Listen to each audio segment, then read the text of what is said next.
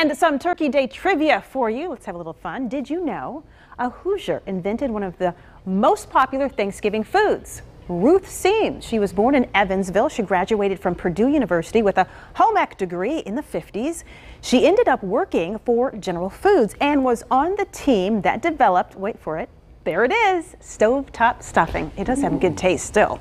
The secret to the dish is the dimensions of the breadcrumbs, a design which is patented, by the way, by General Foods. She worked for General Foods for more than 3 decades, in fact. There are about 60 million boxes of stovetop sold every year. All designed by a Hoosier. That's right. I did not know that. It's amazing the things you learn. Yeah.